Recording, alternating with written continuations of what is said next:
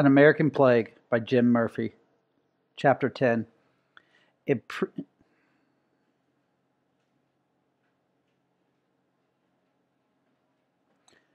American Plague by Jim Murphy. Chapter 10. Improvements and the Public Gratitude. An ill name is easier given than taken away. Absalom Jones and Richard Allen, January 1794. Wednesday, January 8, 1794. If the disease has disappeared, as it no doubt has, wrote Howard in that day's General Advertiser, An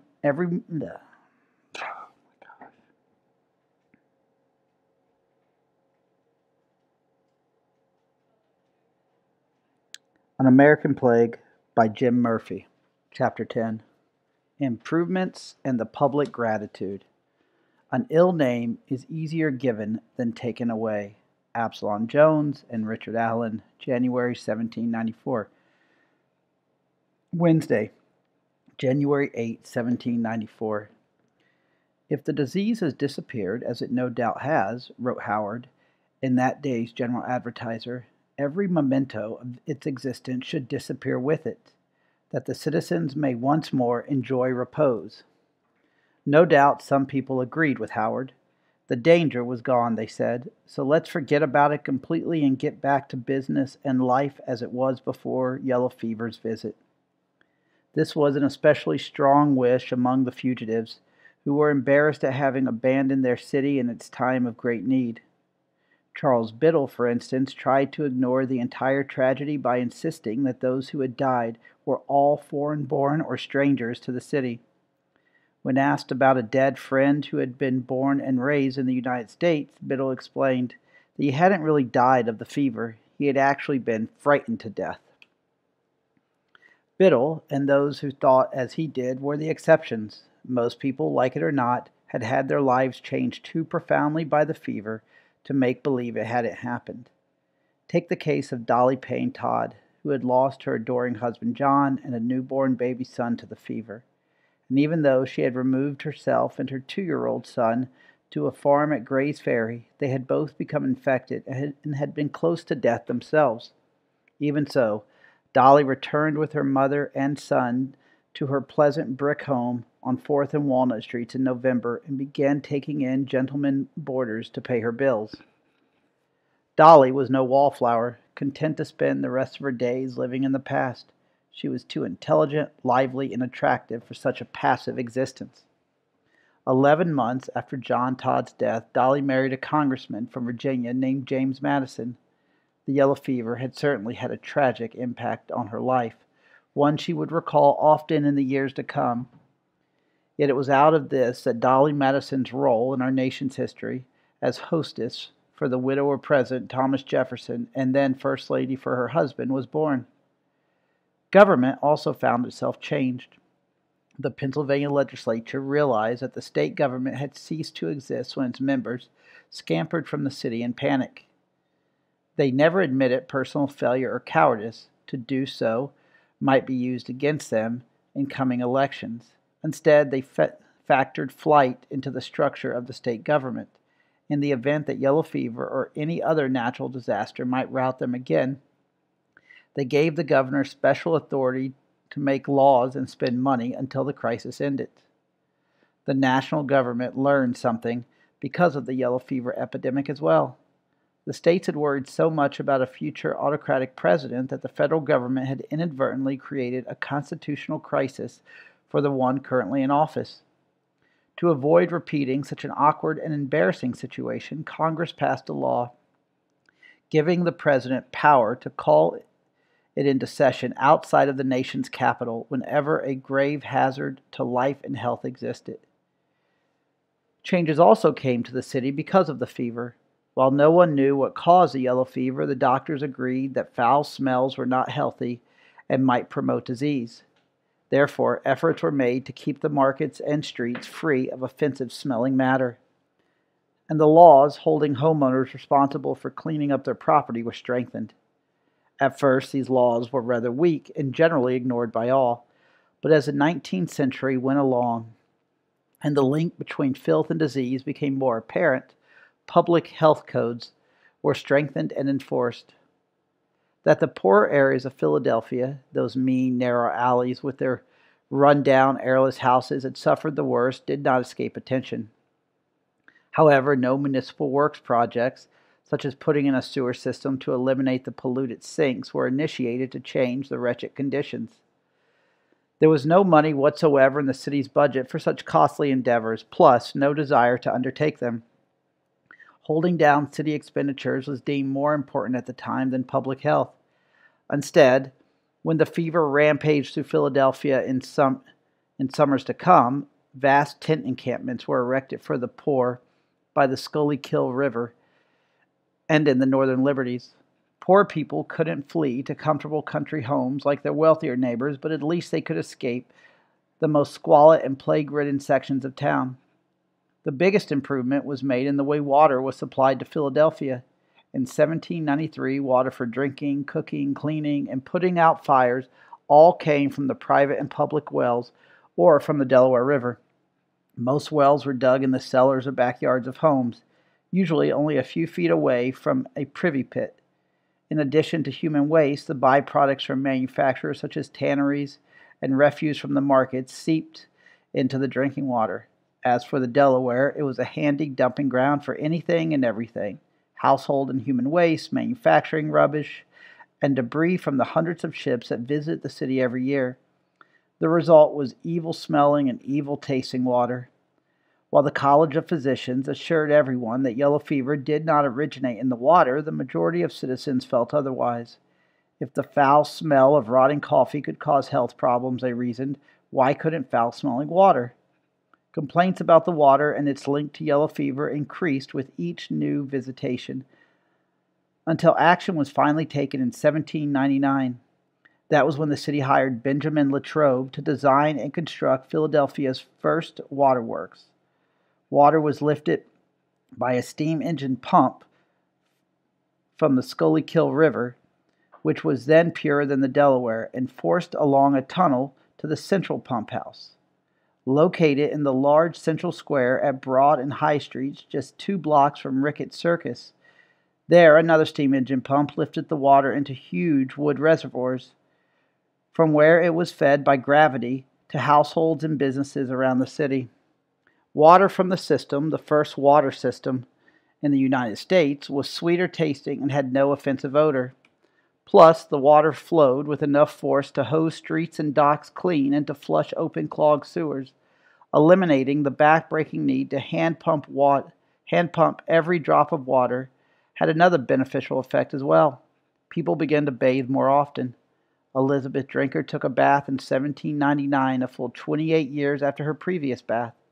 Even President Washington learned a valuable lesson as a result of his encounter with yellow fever. The president had enjoyed his stay at David Deschler's comfortable, rambling home in Germantown during the autumn of 1793.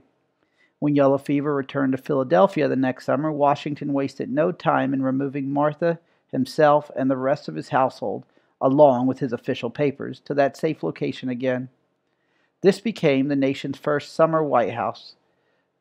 The presidents ever since have followed the tradition by establishing their own warm weather residences. As for Washington's French problem, the fever had an impact on it as well. Genet had fled Philadelphia and its epidemic for Manhattan in September, but the passion surrounding him and the Neutrality Act seemed to have died along the way. His reception in Manhattan was tepid. Meanwhile, his supporters in Philadelphia had their minds on survival, not politics. In time, the French government, prompted by complaints from the United States, replaced Genet with a new minister, who brought along orders for Genet's arrest. The tensions between the United States and France would linger for years, but the immediate crisis ended. Years later, John Adams would recall the street riots outside George Washington's residence. The coolest and the firmest minds have given their opinion to me that nothing but the yellow fever could have saved the United States from a total revolution of government. No, the memory of the yellow fever wouldn't disappear as easily as Howard demanded. Besides, some people just wouldn't let it fade from their memory. The doctors, for instance, were still disputing.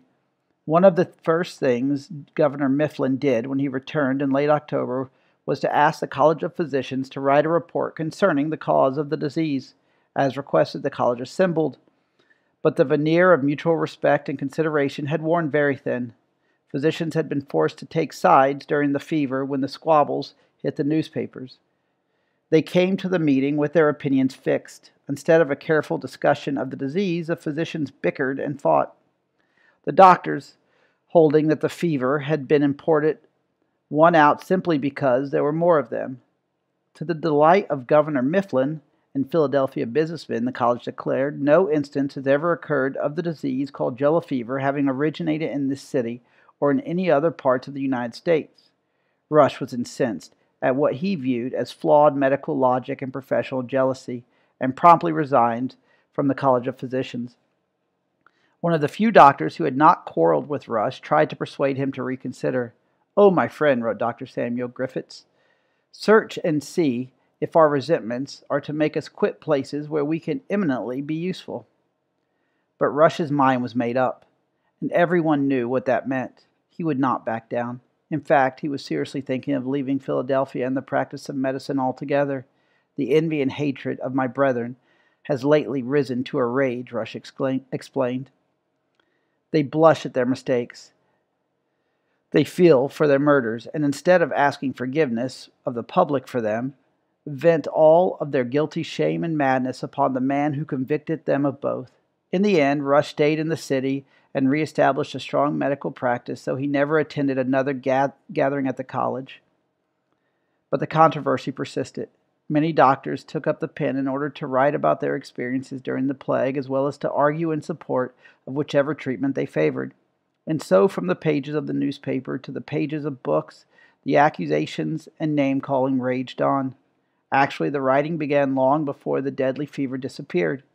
Dr. William Curry's 64-page description of the malignant infectious fever prevailing at present in Philadelphia appeared at the beginning of September, when the fever was confined to a few streets and alleys. It was the first book on Philadelphia's plague, and while Curie did not call it yellow fever, his description of the fever's symptoms is detailed and accurate. Other physicians followed Curie's lead, with David Nasse, John Devise, Isaac Cathrall, Nathaniel Potter, and of course Benjamin Rush, publishing books in the weeks and years to come.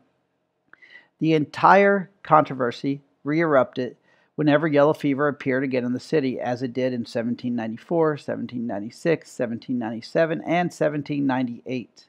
Rush bled and purged aggressively and argued for his cure each time. Other doctors hotly argued against it and him. In 1797, Rush's opponents were joined by a new and highly virulent voice, that of journalist William Cobbett. Cobbett was an Englishman who had been driven from the homeland because of his attacks on corruption in the English army. He despised those American colonials who had fought against his England. Yet he still chose to settle in Philadelphia, where he set up a royalist newspaper called the Porcupine's Gazette.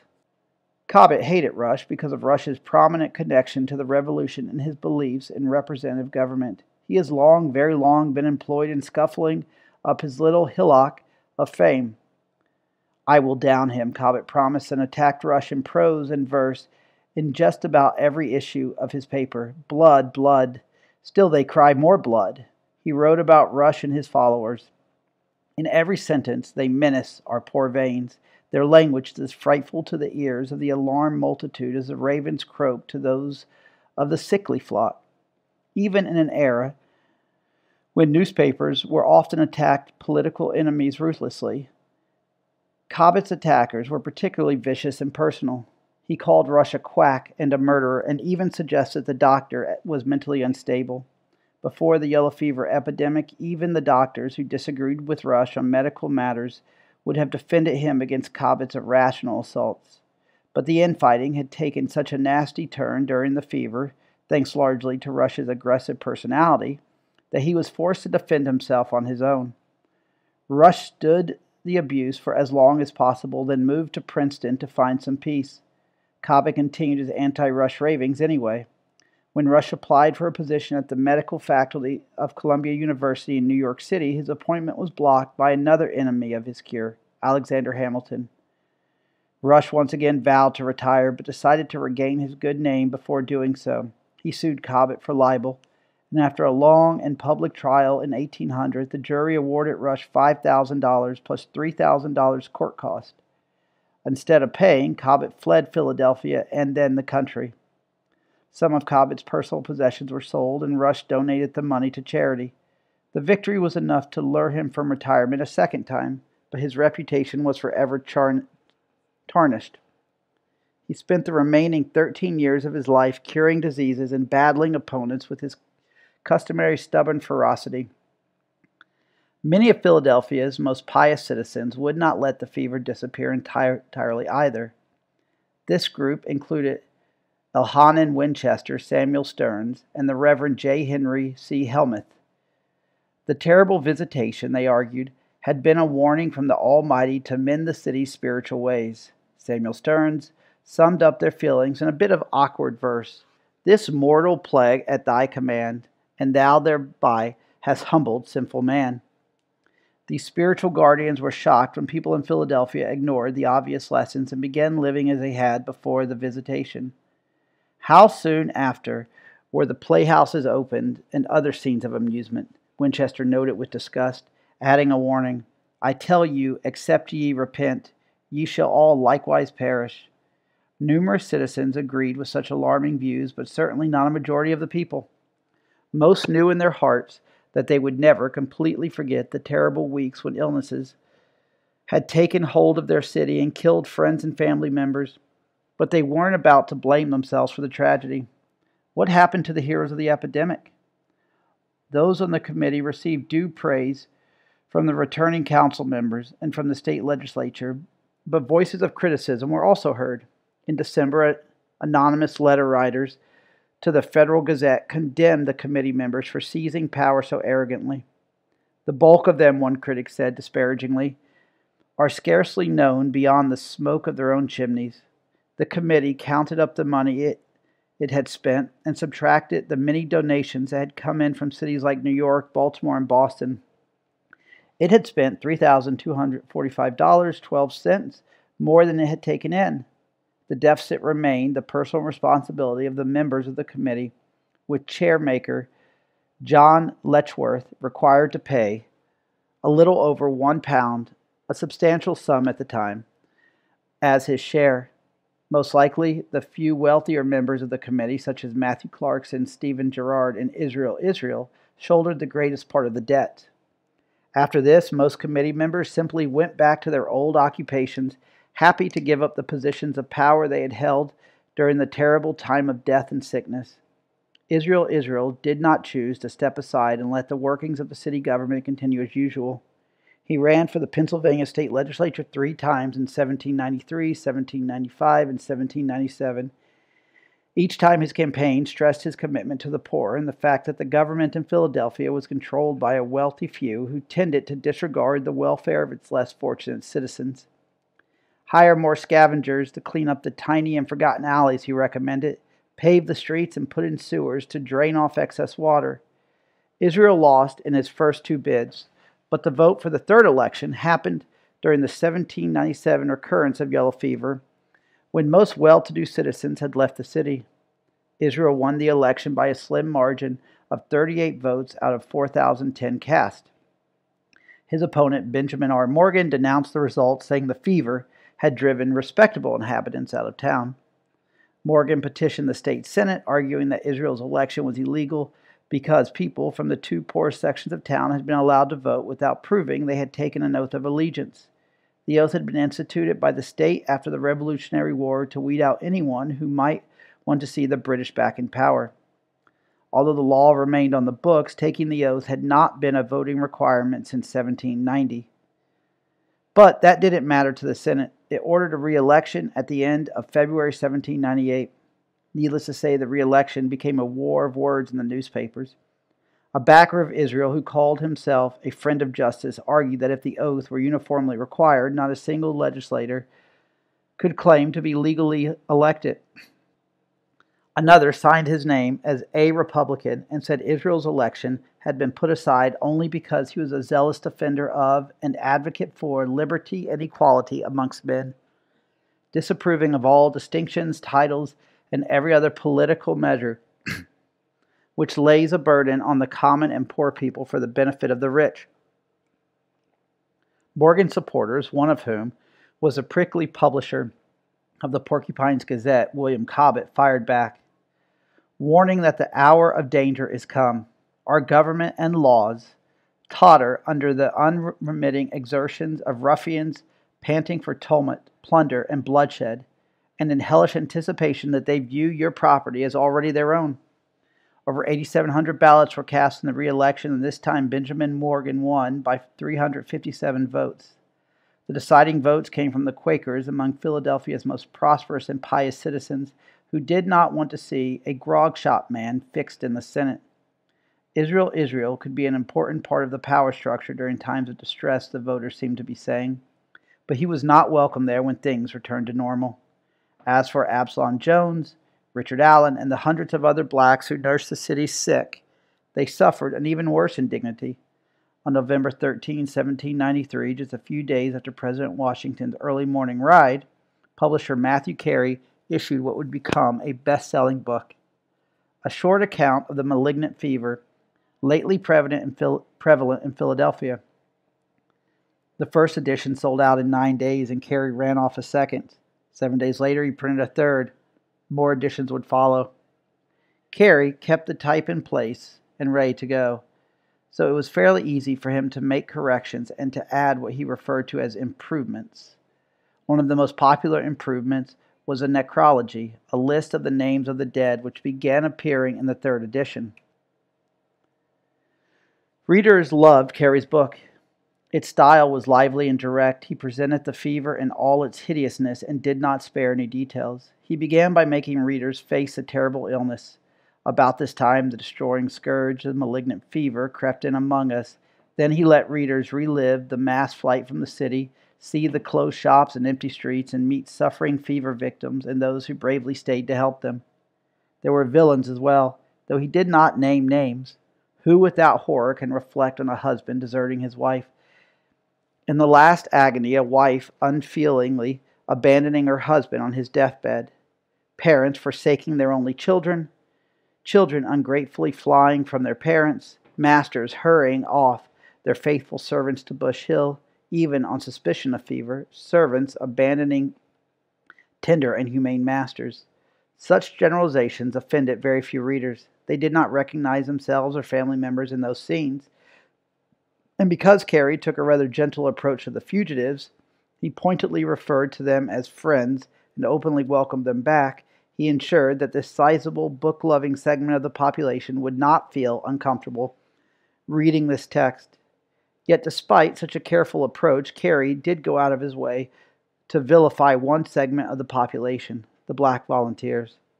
At one point in his account, he spoke about the Free African Society offering to procure nurses for the sick under the direction of Jones, Allen, and Gray. Then, without describing the daunting task faced by black nurses or praising them for acting fearlessly when everyone else had fled in terror, he attacked them. The great demand for nurses afforded an opportunity for imposition, Carey stated, which was eagerly seized by some of the vilest of the blacks. They extorted $2, $3, $4, even $5 a night for attendance.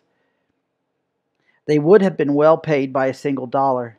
Some of them were even detected in plundering the houses of the sick. Carey ended this paragraph on a note of restraint, admitting that it would be wrong to call a censure on the whole for this sort of conduct, because the services of Jones, Allen, and Gray, and others of their color, have been great and demand public gratitude. Jones and Allen were justifiably shocked and angered by Carey's comments. His condemnation was severe and wide-ranging, while his praise seemed like a grudging afterthought. Hundreds of blacks had come to their white neighbors' aid. As to why not say so? And why didn't Carey praise blacks with the same ringing prose he used to praise the committee of which Carey was a member? I trust that the gratitude of the committee's fellow citizens will remain as long as the memory of their beneficent conduct, which I hope will not die with the present generation. Jones and Allen answered Carey with a book of their own, published in January 1794, a narrative of the proceedings of the black people during the late awful calamity in Philadelphia in the year 1793, and a refutation of some censures thrown upon them in some late publications. The narrative is not just a first-hand account of what the free black community in Philadelphia did for the sick and dying in the city. It is the very first document published in the United States in which leaders of the black community confronted an accuser directly and attempted to articulate the depth of their anger. It is a remarkable essay, tightly argued and organized, passionate and unrelenting. It begins by describing how blacks were asked to become involved in the crisis, detailing in dramatic fashion what they did. It then goes on to address and counter every negative statement and implication made by Carey. The charge of extortion and gouging the sick for more money was particularly painful to the two elders. Here they pointedly reminded Carey that when these accusations had first surfaced in September, they had been answered to everyone's satisfaction, as he, a member of the committee, should have recalled. In fact, Mayor Clarkson had agreed that the vast majority of black nurses were doing their work both competently and honestly. That some extravagant prices were paid, we admit, wrote Jones and Allen. But how came they to be demanded? The answer was that white people had driven the prices higher by overbidding one another for the services of the few black nurses available. Again, this was something Jones and Allen had explained to the mayor's satisfaction and that Carey should know about. Why didn't he mention this? What is more, they argued, we know as many whites who are guilty of taking advantage of the sick, but this is looked over, while the blacks are held up to censure. They then cited examples to illustrate this point. There was an instance where 5 whites charged $43 to put a corpse in a coffin and haul it downstairs to a waiting wagon. It was a white nurse who stole the valuables of her 2 dead patients, Mr. and Mrs. Taylor, while another white nurse was discovered in a drunken stupor wearing rings that belonged to the recently dead Mrs. Maloney. There were the numerous white landlords who raised rents during the plague and even evicted tenants who could not afford the increases. Why hadn't Carey referred to them by skin color and called them the vilest? It is a greater crime, Jones and Allen asked, for a black to pilfer than for a white to privateer? Jones and Allen then turned the tables on Carey. Had Mr. Carey been solicited to such an undertaking, what would he have demanded? Carey, of course, had been a volunteer on the committee and takes no pay for his time. But the authors of the narrative would not let him fall back on this fact. They pointed out that Carey had fled the city for a while during the plague, then accused him of returning for the purpose of profiteering in his own way. We believe he has made more money by the sale of scraps, that is, this book, than a dozen of the greatest extortioners among the black nurses. Further, they stated that the money their society had collected for making coffins and burying the dead has not defrayed the expense of wages which we had to pay to those whom we employed. In fact, their calculations, the Free African Society was out of pocket at least $500. At another point in his account, Carey dismissed the grave danger the black nurses had faced by saying that they did not escape the disorder. However, the number of them that were seized with it was not great, adding that those blacks who did get yellow fever were cured easily. Jones and Allen replied by saying blacks had suffered the fever to the same degree as whites, and that the nurses, despite the offensive nature of the disease and the danger, had stayed with patients at the expense of their own families. Carey was offended by the countercharges leveled at him in the narrative. He was against slavery, he would point out in the address of M. Carey to the public, 1794, and his magazine, The American Museum, often ran anti-slavery articles that included writings by black authors, something most other journals did not do.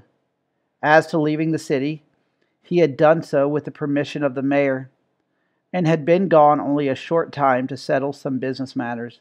Finally, he had mentioned Jones and Allen by name in his book and praised their selfless behavior.